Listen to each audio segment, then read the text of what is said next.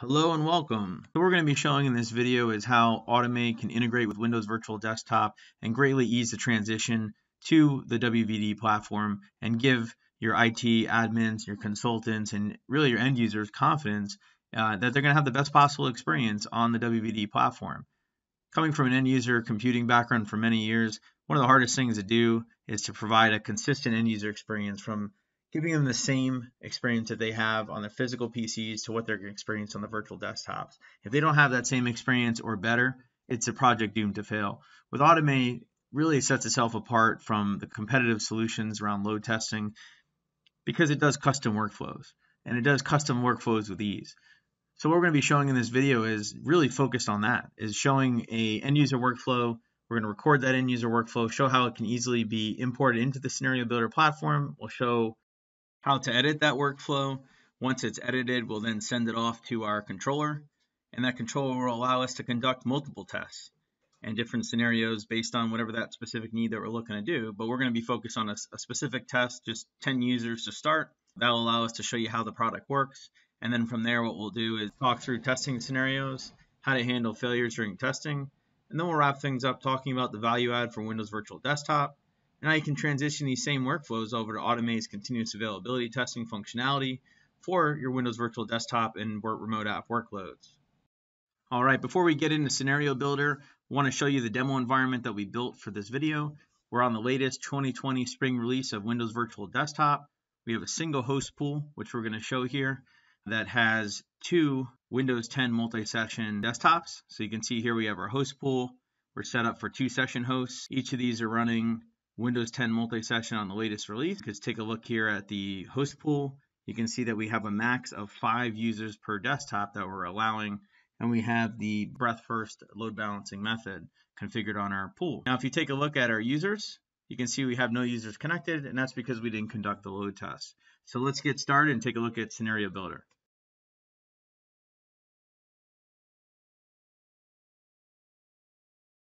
All right, let's get into the good stuff. So now we're going to record an end user workflow using Scenario Builder. And when we're doing this, we're actually performing the real steps that an end user would take as they're conducting their normal business workflow for the day, right? So in this case, they're launching their Windows 10 virtual desktop. They're going to log in with their credentials. And the cool thing about this is what Automai is doing in the background as an image-based solution is it's starting to understand what the user is doing. It's taking those mouse clicks, it's taking the keystrokes, it's looking where the user is actually clicking on, and it's taking screen captures, and it's using computer vision to record that. So that way it can then put this all into an easily understood workflow that will be imported into Scenario Builder, which you'll see here when this is all done. So in this case, during the test, we're just going to go ahead and open up WordPad, and we'll then type a document. So this is simulating what a real end user would do. And what's neat about this is when you think about the benefits for how this helps with the transition of Windows Virtual Desktop, you got to think about using custom workflows, just like we're doing here. Traditional competitor solutions that are on the market are really based off of custom scripting languages and things like that. It's not quick and easy onboarding based on end user workflows that allow you to simulate those workflows and emulate those end users, which help you right size your Azure instances, which is super important and helps with cost savings and ensuring that you have a consistent experience. So now the user is searching Bing images for working from a pool, because that's what they're doing. They're really excited about their Windows Virtual Desktop, and they want to work from a pool, and they want to show their boss that this is possible and capable to do this with the Windows Virtual Desktop platform. Of course, only when powered by Automai. So if you look here, we go ahead and paste that image in as the end user, of course. And while this is all happening, Automai, again, is capturing the keystrokes, any kind of mouse movements, images that are clicked on, mouse coordinates, movements, that sort of stuff. And it's all happening from the end user perspective, because Automai always runs from that user's point of view. So once you're done with the workflow, you'll just simply come over here and hit stop.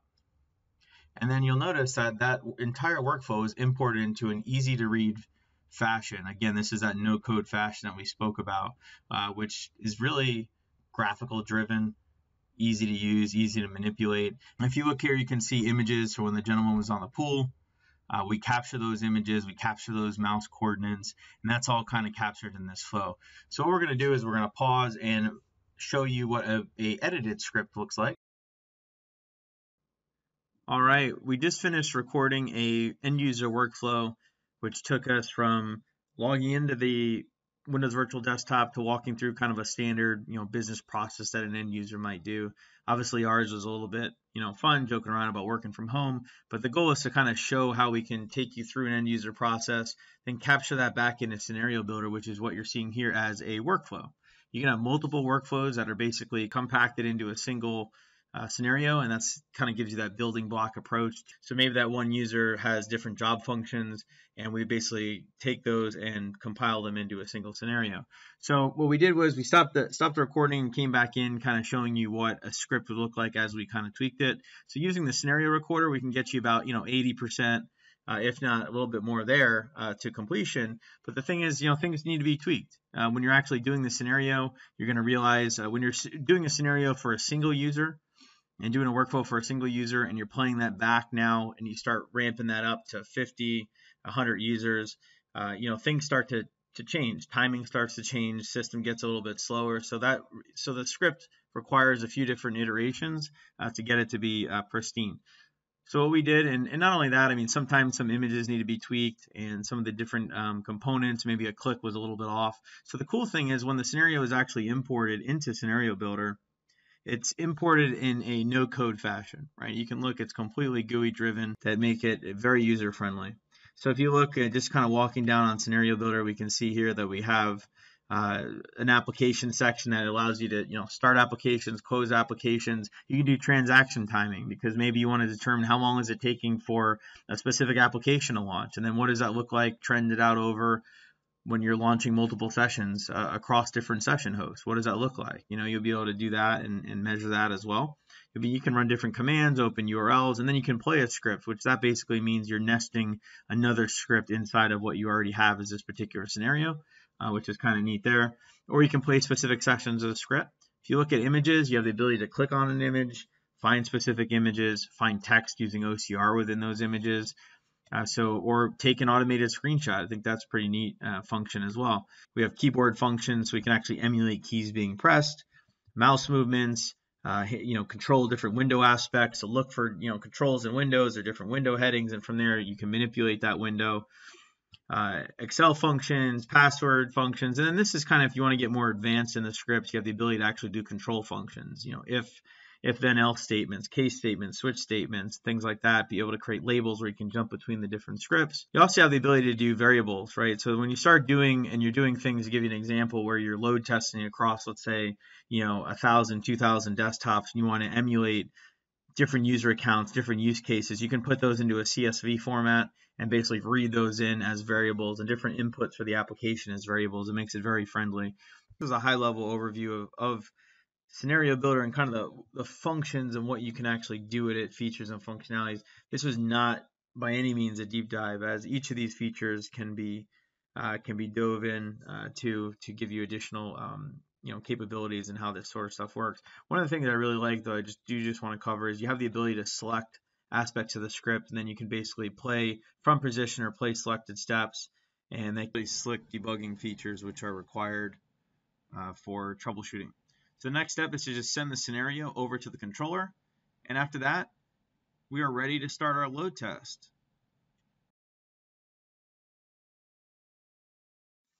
Okay, just to recap, we recorded the scenario, we then sent the scenario over to the controller, so we're going to actually create our load test, or what we call our test plan.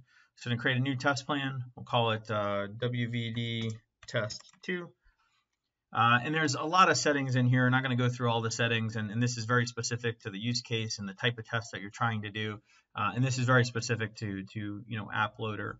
But for purposes of what we're showing right now, we're going to go ahead and select your injector. We'll choose steady state time. That means we're going to run the test for let's say 20 minutes no matter what, and then depending on how long the iteration is of my test that I recorded or my scenario, it will run it X amount of times for the duration of 20 minutes. Injectors will be, an injector basically launches those actual sessions which are simulating end users. So in the case of wanting to launch, let's say 200 users, maybe I get 50 users in an injector. I'll have 4 injectors here. The number of users per injector really depends on the resources that you have assigned to the injector, and you can trend that out based on testing that you do on the injectors or performance testing, right? So in this case, we have 1 for just a demo video. We're going to go ahead and choose our demo video or demo scenario that we recorded. We're going to go ahead and launch 10 users. So those are 10 users that are simulating end user workflow. And we'll give it, 1 second, or one user is going to launch every 10 seconds. And then it'll kind of throws in a variable of 5 seconds for a pacing standpoint. So we're going to go ahead and hit save here. So we'll basically save our scenario. Would you like to review the execution plan? What this shows is this is basically showing what the user is launching, what host are they launching from an injector perspective, and when they actually launch. Once you have that, it'll say, do you want to go ahead and run the load test? So in this case, I'll go ahead and hit yes. And as soon as I hit yes, it's going to go ahead and run the load test. So say load test number 2. When I hit submit, it's going to go ahead and send those commands over to the injector, and then you'll see the test run. So what you're seeing here are the users that were launched and ready to go to start playing the test. Now these accounts are actually local, but you can use domain accounts to automate the launching of sessions as well. These are called R users, and this is the R user manager, which essentially will launch on each of those injectors. So in this case, it'll say at the top 1 to 25. If I had 50 on this server, I'd have 2 RU managers, each with 25 sessions each, and you'd be able to see those on there. So as you can see, the test is starting to play across so far 1, 2, and 3, and it's doing exactly what we recorded as the end user. And so the workflow that was created here can actually be created multiple times and played back against multiple session hosts to simulate real user load, which essentially would give you an idea of kind of help to right size your environment. And the great thing about this is the same workflow that you see here can actually be used in the continuous availability testing. So not only are you doing load testing, but this same workflow can constantly play back multiple times for each of your session hosts, which then would tell you if your environment is up or down. And if there is an issue, you'll notice when these sessions actually fail, you'll be able to see them inside of App Loader. For any failed screenshots, it'll actually take a screenshot of the actual failure message. So you can actually see as these failures start happening, you can start seeing them come up. It'll show you where the actual failure happened. In this case, is the edge icon, the session didn't have it. So we're able to see that. And that same functionality is there for the continuous availability testing. So that's it. So one of the things, so that's going to continue playing multiple times. But one of the cool things that you'll see here under the under session hosts, you can actually see the sessions start coming in live, and they're being load balanced across each of them. So when we do hit our max number, it'll fail out. And that's it. All right, well, thank you for hanging. Hopefully that was a good overview for you. Again, super high level, but it gave you kind of an idea of where Automai sets itself apart from the competition, how it can help easily transition users over to Windows Virtual Desktop, ensure consistent performance, consistent availability with the continuous monitoring aspect of the product. Remember, as we stated before, the continuous availability monitoring aspect of the product is taking that same real end user workflow and constantly playing that back. So it's not just testing the availability of that application or the desktop, ensuring that it's able to launch. It's actually testing the workflow and validating that the features and functionalities and business process work within that application. That's super key, and that's really what sets Automai apart. So thank you for hanging, watching this high-level demo and how Automai integrates with WVD, can enhance the platform. So thank you again, and look forward to hearing from you and working on further integrations. Thanks.